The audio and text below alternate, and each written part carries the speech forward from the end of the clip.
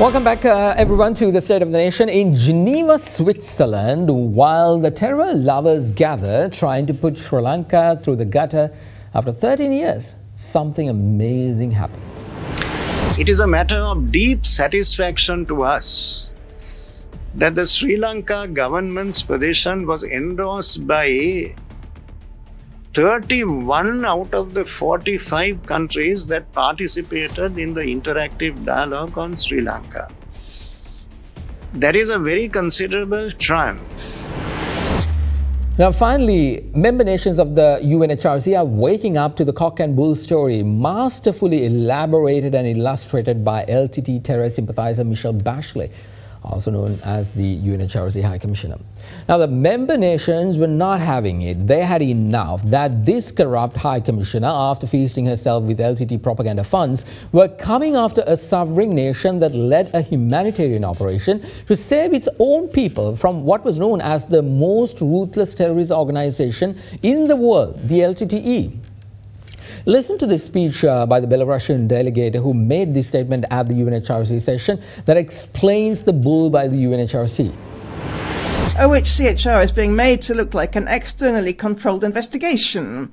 The information provided by OHCHR for this session on Sri Lanka and Belarus is a clear example of the implementation of this concept. In this connection, we stress that we do not believe a single word by OHCHR and call on it to return to its mandate as defined in UNGA Resolution 48/141 and strictly observe the principle of neutrality in its activities. We have to discuss the situation of Sri Lanka, and this should not be on the agenda of the Human Rights Council at all. We commend the government of Sri Lanka for its success in post-war reconstruction and reconciliation, and for further improving the standards of living of its people. We call on the Council to engage in mutually respectful dialogue with Sri Lanka and reject politically motivated decisions. Well, we need to understand the end game of organizations like the UNHRC. If you look at the budgets of the UNHRC and the UN, you will see it runs into billions of dollars, billions. I think last year it was around $27 billion to the UN. Now ask yourself, what the heck do they do with that money? Do a little bit of research. You will find that most of this money is utilized to maintain staff, do useless time-consuming, unproductive meetings, travel, take care of their staff's well-being, all that la-di-da expenditure. What goes to the real people who needs assistance? Chip change. Of course, they put media statements after statements saying, we provided $1 million for the vaccination program in Sri Lanka. They didn't, I'm just taking as an example. So $1 million for this activity. Now that's a lot of money. And we think, oh my God, they really do help. But what we need to look at is, what's the percentage of funds you actually give back to the welfare of the people to ensure their well-being? $1 million out of an exuberant budget of over $1 billion is nothing. It's like if I suddenly become a billionaire today, I will go to the temple and give a donation of 100,000 rupees just for me to feel good about myself.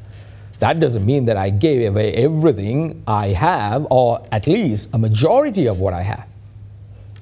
You also need to understand about this woman called Michelle Bachelet. She is currently the High Commissioner of the UNHRC, but before that, she was the President of the Republic of Chile. When Michelle Bachelet left office, she had some of the lowest domestic approval ratings, around 26%, according to Al Jazeera. This was primarily due to the government being leveled with corruption charges, including her own family. But her son was accused of using political influence on banks in that country. Her own son, Sebastian Davalos Bachelet, had to resign as the head of the government's charity after he was accused of using his influence to get a large bank loan for his wife. Now, during her tenure as the president, the indigenous community of Chile, known as the Mapuche people, had been persecuted under her government, for which she later apologized at the end of her tenure.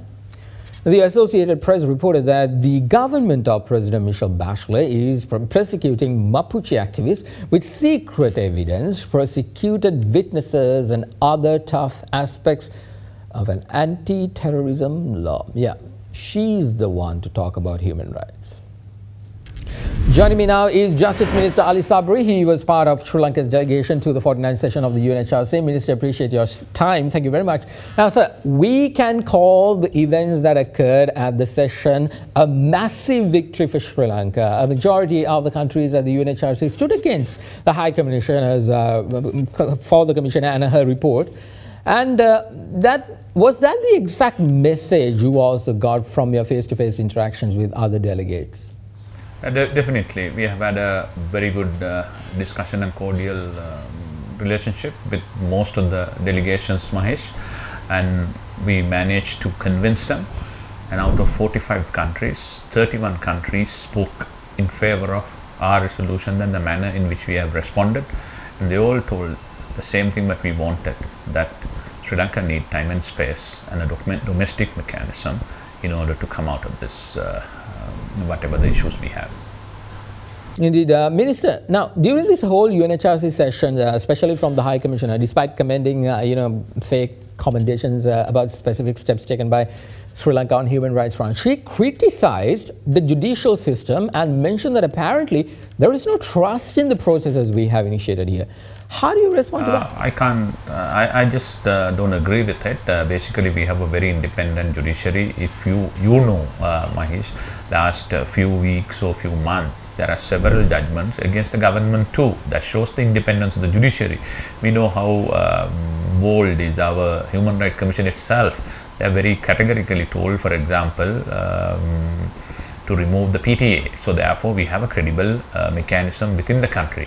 We also have OMP, we also have OR, we also have ONUR, which were just institutions during the last government.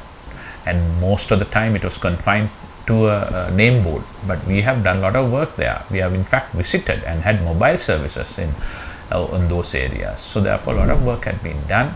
To someone to say and just categorically disregard all what we have achieved over a period of time, which most of the Western partners too aware, is sometimes disappointing. Indeed, the hypocrisy of the UNHRC is very evident. Minister, where do we go from here? What is the next step? Are we going to forget about this and come back next year, revisit the whole thing? Or are we taking steps to erase the unpleasant, biased, bogus attempts by the UNHRC to discredit Sri Lanka and our military's humanitarian operation? No, we will continue to work with them.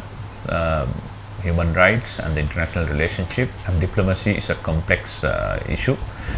We cannot antagonize anyone. We need more friends. Our policy is non-aligned. We are friends of all and no enemy to anyone. So therefore it's important that we continue to engage, educate them. Unfortunately, there are some people who are hell-bent on capitalizing on the differences amongst the communities. What we are focusing on is to build on the trust which we have built over a period of time and slowly move on towards that. For example, this morning I just had a discussion with Honorable Minister of Foreign Affairs to finalize the amendments to the PTA. We are not just resting. We are just 2 days after the UNHRC's sessions. So the amendment to the PTA will be debated on the 22nd of this month. And similarly, last week, Cabinet after the UNHRC sessions approved one of my proposal to appoint 25 panels to inquire into the complaints of those who have been missing or their loved ones have complained. So therefore we have a lot of focus on that. That's why we were able to go before our friends and tell them and brief them, and that's how they all spoke in our favor. So I think if we work very carefully without creating unnecessary issues here in Sri Lanka, if you go through the UNHRC report itself, some of those things could have been avoided. So it is important that we don't repeat the mistake. We work on what we have started, we build trust, and we put people-to-people contact between North and South and build that credibility where all Sri Lankans in this country, irrespective of their race, religion or culture and language, could live with dignity and respect. Well, Minister of Justice Ali Sabri, thank you very much, sir. Appreciate it. Now, while Sri Lanka was making headway and actually doing an excellent job convincing the world that it's all bogus accusations being leveled at Sri Lanka, two clowns and a clergy head to the terror lovers' capital and speaks against their motherland. To speak to you, to seek your help. Sri Lanka journey of impunity needs to stop. Its journey of silencing and imprisoning honest people like my friend Ranjan Ramanayaka, who has been imprisoned for 4 years for demanding justice and calling out corruption, needs to stop. As this is a case of a serious violation of the fundamental rights of the aggrieved victims, we earnestly call upon the UNHRC and all its member countries to support the continuation of evidence gathering initiated by the Council last year and to devise a means to ensure an impartial investigation to unravel the truth behind the Easter Sunday massacre. බටහිර ලෝකේ අලුත් ආගම වෙලා තියෙන්නේ මානව හිමිකම් කියන ආගම. මේ මානව හිමිකම් කියන ඒවා ආවේ මේ ඊයේ පෙරේ. හරියට නිකන් මේ අලුත් හොයාගත්තු පුදුමාකාර සොයා ගැනීමක් වගේ. ඔළුවට තියාගෙන ඕක තමයි හැමතිස්සෙම අපිට කියන්නේ. මානව හිමිකම් මානව හිමිකම් වල එල්ලීගෙන ඉන්නේ ආගම් අදහන්න නැති මිනිස්සු. ආගමක් අදහනවා නම් මානව හිමිකම් ඕනේ නැහැ අපිට. ඒ නිසා මේ මායාවට අපි රැවටෙන්න හොඳ නැහැ. අපි බුද්ධිමත්ව මෙහිදී කටයුතු කළ යුතුයි. ඒක තව එකක් තියෙනවා. අපි අපේ රටේ ප්‍රතිපත්ති පාවා දෙන්න හොඳ නැහැ විදේශීය රටවල්. ඒගොල්ලෝ අපිට ඇවිල්ලා අපි මොනවද කරන්න ඕනේ කියලා යෝජනා කරලා ඒක කරන්න අපිට තල්ලු කරන එක ඒක සුදුසු නැහැ. Well, I will not waste my time talking about those two clowns, Harin Fernando and Manusha Nanakar from the SJB on their idiotic action. After all, if you are part of the SJB, then it's expected they display this low quality of behavior, because that is the default quality you need in order to be part of the SJB. Also stands for spreading gibberish bull. However, as a Christian, I have something to say about the action of our beloved leader of the Catholic Church. As a leader of the Catholic Church, there's no other way you can act but as the way of Christ. Therefore, at any given point in that person's life, he has to uphold the teachings of Christ, no matter what the earthly circumstances may be. For a simple example, let's take Jesus Christ himself. The good book teaches us that the utmost important teaching of Jesus was love. In Matthew chapter 22, verses 36 to 40, we read that when a person raised a question as to what's the greatest commandment of them all, Jesus replied, "Love the Lord your God with all your heart and with all your soul and with all your mind. And this is the first and the greatest commandment. And the second is like, love your neighbor as yourself. All the laws and prophets hang on to these two commandments." Now, when Jesus mentioned this, his circumstances was very ordinary. He was not being prosecuted, not being accused, or was on trial.